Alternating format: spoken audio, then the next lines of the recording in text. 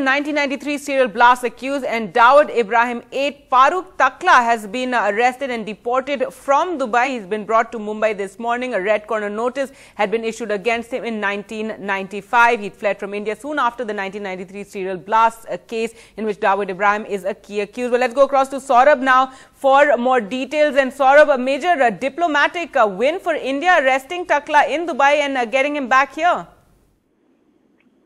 Well, that's right. In fact, these deputations are important given the fact that he is a wanted accused, and there was a red corner notice issued against him in 1995.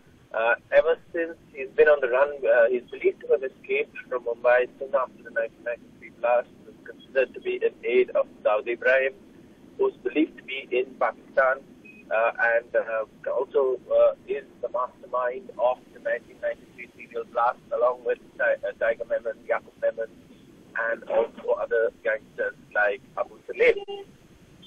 Now, obviously, India has been trying for a long time to get all the accused back. There are still several wanted accused in these cases, including Dawood Ibrahim himself, but obviously, with close aides being picked up, that also gives the intelligence agencies a chance to get more information on Dawood and also his whereabouts and his and what he's up to, basically. And all of this information is handy, apart from the fact that this person is an accused and has a red corner notice against him.